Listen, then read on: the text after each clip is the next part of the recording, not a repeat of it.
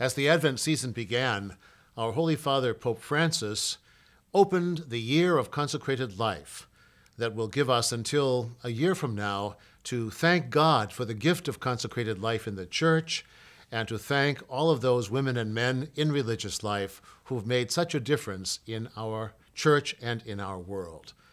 The Holy Father issued a message on the opening of the year of consecrated life when he wanted to thank God for this gift in the life of our Church and the impact it's had on the world, and also to thank all of the religious now who are giving their lives to the service of Christ and his people in so many wonderful ways.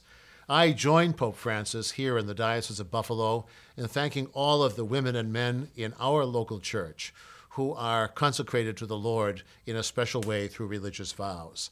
In so many ways, you are living witnesses to Christ for all who meet you. The Pope also had a message for religious. If you are watching now as a religious, the Pope said to you, awaken the Church, awaken the world, go out to the fringes.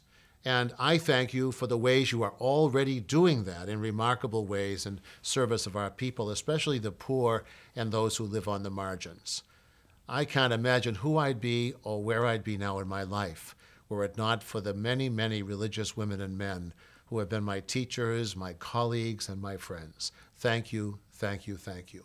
And for those of us who are watching, who appreciate religious in our lives, next weekend, the 13th and 14th, is the annual collection to help the retirement fund for religious.